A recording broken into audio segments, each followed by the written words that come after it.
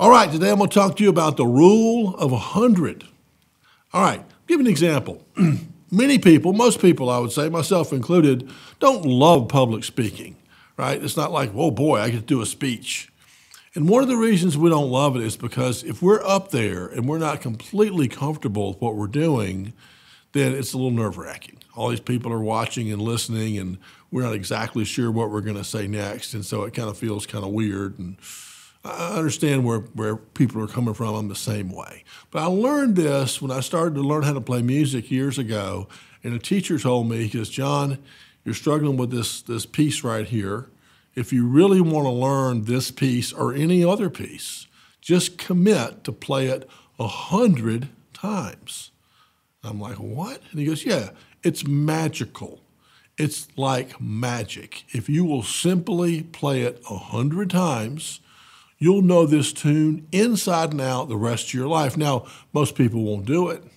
They'd rather deal with not knowing the tune or knowing it halfway. But if you really want to know a new tune, play it 100 times. You'll be amazed at what it does to kind of get under your fingers and in your brain and kind of make it work. Now, switch over back to the speech. Same thing. If you have to give a speech, even if it's a 5-minute speech, you know, at some event, you need to have that thing written and practiced so well that when you give the speech, it's not going to be a big deal. How do you do that? You do it with the rule of 100. If you will practice, revise and practice this speech 100 times, you'll be amazed at how much easier and how much more comfortable you'll be with public speaking.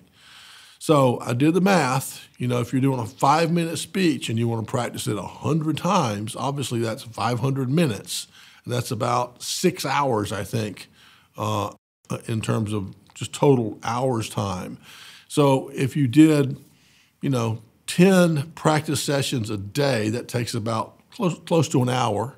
So 1 hour a day for 10 days, there it is. That's 100 times you practice the speech. And imagine if you were doing a speech at a wedding rehearsal dinner, or you're doing a speech for someone retiring from your company, or a speech to your customers when they come visit you, for the big event, the big user group. It makes all the difference in the world.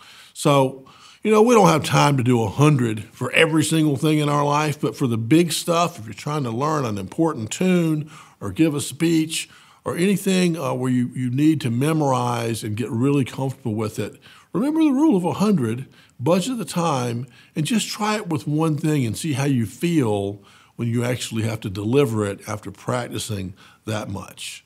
The rule of 100.